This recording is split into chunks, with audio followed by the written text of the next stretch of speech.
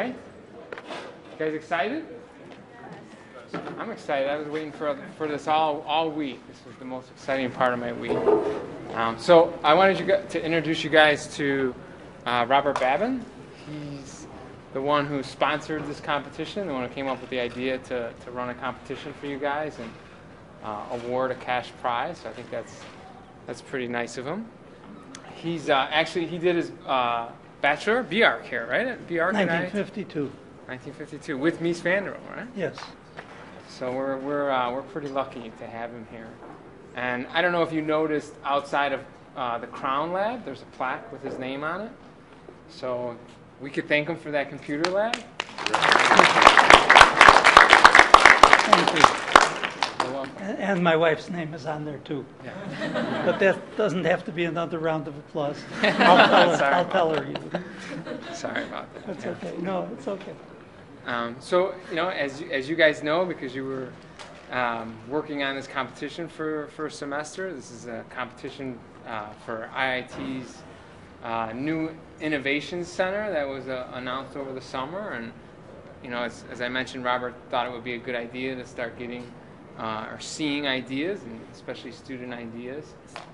So hopefully tonight the idea is to pick or have you guys pick, and we're going to help out as well, pick out 10 schemes that we're going to hear a little bit more about. So I'm going to send around some Post-it notes for you guys to come up and take a look at.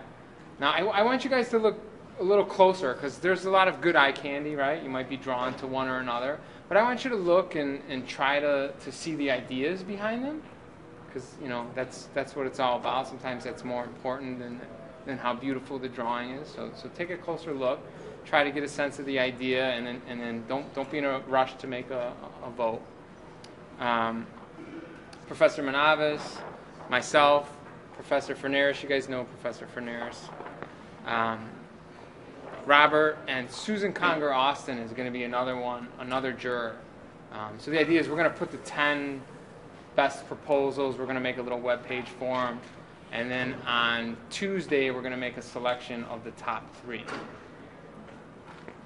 Tuesday we'll know the winners. Anything else?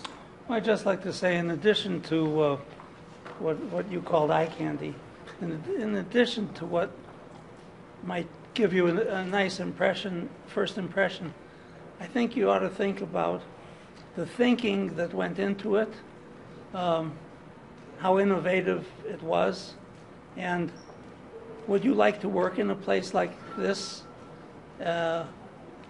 Do you think that you would be able to dream better and think better, or would it be too busy and